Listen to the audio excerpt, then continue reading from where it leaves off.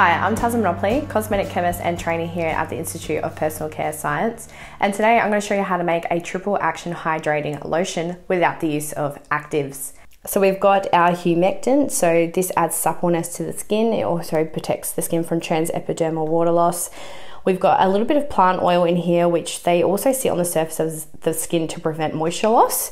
We've also got our squalane and also our Dermaphil scent solve, so a nice good balance there of long, medium and heavy skin feel. And then our other hydrating factor is both of our emulsifiers that have proven efficacy for moisture and hydration.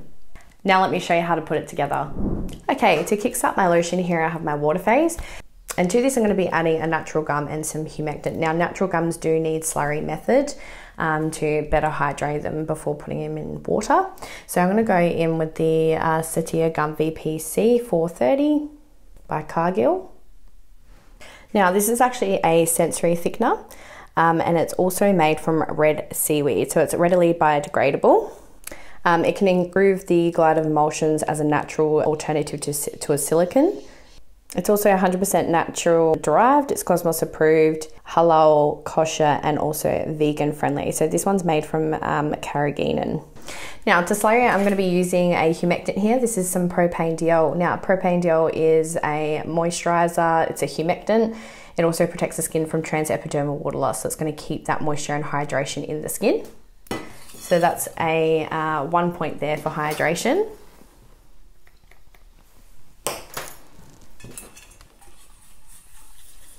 So we're just going to make a nice smooth slurry before we add that into our water to avoid what we call fish eyes, which is very big clumps of gel that hasn't been properly hydrated.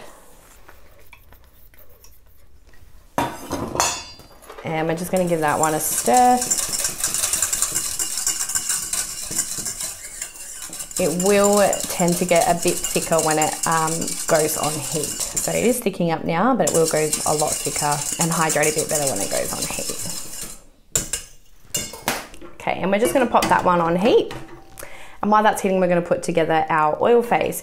So in my bowl here, I have some Dermaphil scent solve by Evernick. This is a nice light, long spreading ester. To this, I'm going to be adding some olive-derived squalane. Again, this is really good for anti-aging, really good for dry skin.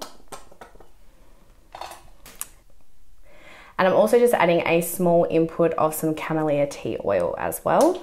So we've got a good balance there of light, medium, and heavy skin feel lipids. You do want a majority of that to be long spreading because it is a lotion. So lotion is more longer spreading because it has a larger volume of skin to cover. Now, I just want to talk you through my special emulsifiers here. So my first one here is the olive oil glutamate emulsifier, GPF. This is from Calicam. And my second one here is the olive oil avenate emulsifier. This is also by Calicam. Now, I have a non-ionic and an anionic emulsifier here. Obviously, you can see they're both waxy, so they're going to build structure and viscosity into our lotion. So I'm going to put them in there. Now, these are really special emulsifiers here. They do have more than just a viscosity and stability benefit here. So the olive oil avenate emulsifier is patent technology. It's also PEG and sulfate free. It's from vegetable origin. And it also has some data here for some skin barrier restoring and also some hydration. So there was a transepidermal water loss test done, and it was shown when included in rinse-off systems, it is able to keep the skin barrier integrity even in presence of massive SLES used. And you can also see here from the second graph, it also has hydration, replumping and anti-wrinkle and firmness benefits. The base emulsion with OA were proven to promote anti-aging perceived efficacy compared to emulsions loaded with Botox and lifting actives. So a really good one to use there. And the olive oil glutamate is also another patent technology. It's also vegetable derived. That's our anionic emulsifier. This is 100% palm and kernel palm oil and preservatives free. It also is made with protection of endangered species, ecosystems and deforestation prevention, which is really good. This one also has skin barrier restoring for a time, prolonged skin moisturization. It also has silicone-like texture and an emollient afterfeel. And you can see from these graphs here also has some proven data as well. So it shows here in the first graph the skin barrier restoring. So it shows the transepidermal water loss values lower than physiological water and mild benchmark with unique moisturizing features. And in the second one here, you can see the sensitive skin targeting as well.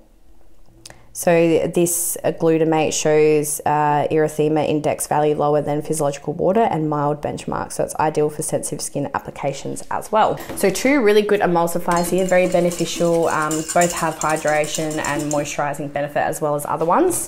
Now we're gonna add our oil phase on heat.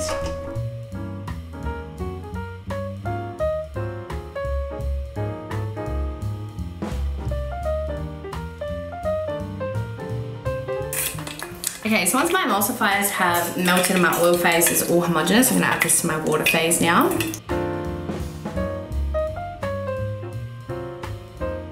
Now I'm going to give this a good mix, and you can see that a really nice, beautiful emulsion has started to form here.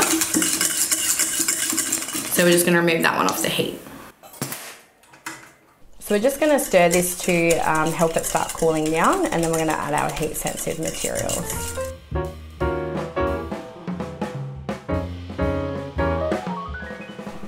Okay, so now to add our heat sensitive materials, we have our preservative here.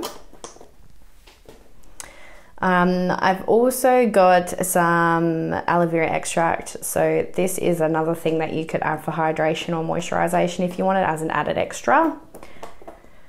It's not an active, but it's a extract. A little bit of essential oil, and I'm just going to add some antioxidant as well for my plant oils.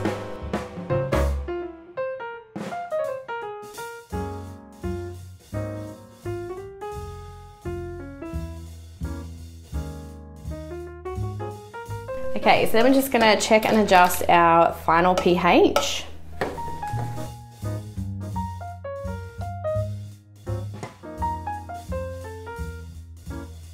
And we're just gonna cover and let that sit overnight and check for any signs of instability. Okay, and here is what my lotion is looking like the next day. As you can see, that's thickened up quite a bit, but it's still lotion viscosity. It's nice and stable, it's nice and smooth and glossy, which is what we want.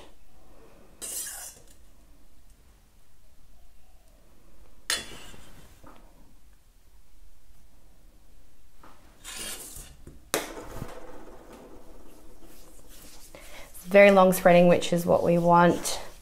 A little bit goes a long way. It feels absolutely beautiful on the skin, nice and soft, nice and emollient, and feels really moisturizing. Well, there you go. If you enjoyed today's video, please give it a thumbs up. Leave any questions in the comments below. And as always, don't forget to subscribe to receive notification on the rest of our videos. Happy formulating.